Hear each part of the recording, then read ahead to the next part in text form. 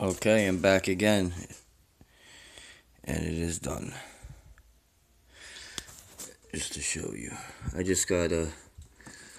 I'm gonna show you a little bit. These were obviously made, mass produced, probably in China or something.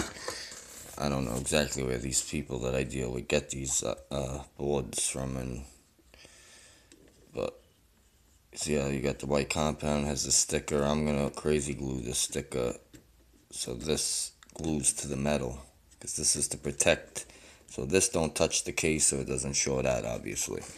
Now I have one more here, and it was very simple. 1, 2, 3, it really took me, and here it is. There's the pottometer, the voltage control, VR1. Mine says 102, whatever, it doesn't really matter. It's never gonna say VR1. And there is those perfect solder. You see the flux and everything. I use flux, so you get nice solder beads.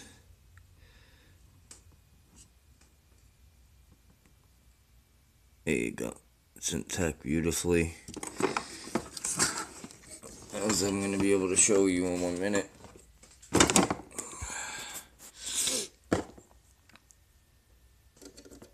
Really, I don't use metal or nothing, but this I could get away with having plugged in. See? Turns. So basically, all the way, I believe, to the left is 13.8 volts, and when you turn it all the way to the right, it's 18. And you will tell once I put it all back together and show you the final test that this red light LED right here,